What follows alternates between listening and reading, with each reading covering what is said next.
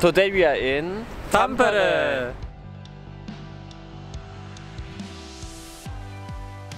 Hyvää päivää and tervetuloa in the sauna capital of the world. If you're longing for a nature vacation, this is the right place for you. We will show you the Tampere region in 5 minutes. But before we go to the city, we're first heading to the forest. We want to learn how to move safely in the Finnish wilderness. First lesson, making a fire. We are now in the south of Tampere in the forest, and I have Markus with me, and he will show us a few skills for the wilderness. Markus, what are we going to do here? Well, first of all, to get you boys warm, we need to get a fire going. Now, we've already prepared a ton of wood by chopping it smaller. What we still need, because we're just using a flint and steel today, we need some stuff, the smallest kindling to take that smallest flame that we're going to get. And for that, we're preparing something called feather sticks. This is something that if you have 4 or 5 of these, you're going to get a fire pretty easy. We put the wooden sticks on top of each other like a teepee. Then you have to use the fire stick. The friction creates sparks and ignites the fire. Go again. Oh, again? Yeah. Very good. Okay, now take the piece. Take this piece. Take it. And move it in there. In there. Good. That looks pretty good. Thomas, how was it? Amazing. By the way, according to the Everyman's Right, everyone can move freely in Finnish nature, regardless of who owns the land.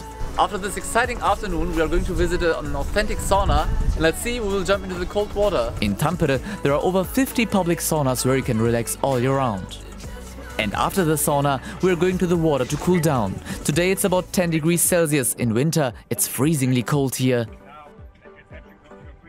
Now we can call you a Finnish guy. Now I'm with Finnish.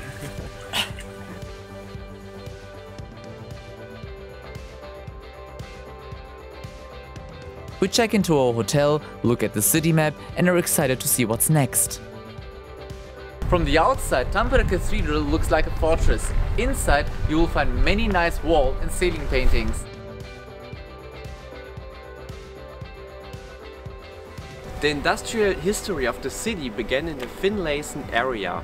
In fact, a huge textile factory was built here in the middle of the 19th century. And if you walk through the main gate, you will follow the 1,000 footsteps of the former factory workers. In the old stable buildings of the factory owner, you can find craft stores and cafés today. We finished our great day in the Periscope restaurant over the roofs of Tampere, and we will have a special menu. Yummy! And so much action is enough on the first day. Good morning from Tampere. We slept 10 hours, but we really needed it. And today we are going to hike in the nature, but first, breakfast.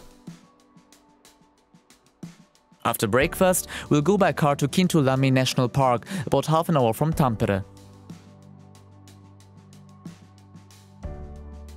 Kintulammi is really a great nature reserve. There are some places where you can make your own fire and also very well marked hiking trails. All fireplaces are individually designed for their location. The trails have been designed with natural and ecological implementation in mind.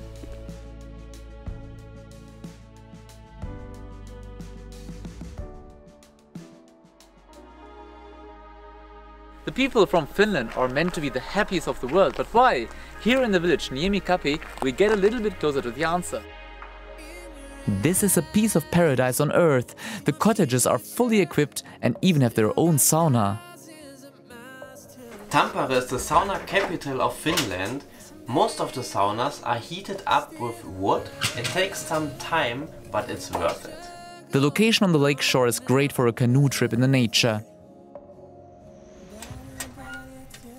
I'm preparing our hot tub for a relaxing evening, only 2 of us, and this in the middle of the forest. What about a glamping experience?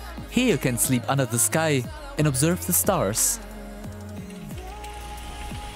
My god, they really have everything here, like Finnish wildlife playing cards, we will play them later, and the best of it, Prosecco. We light the fire again and say goodnight. Hey Tampere! And Helsinki is only 2 hours from here, so watch our video Helsinki in 5 minutes.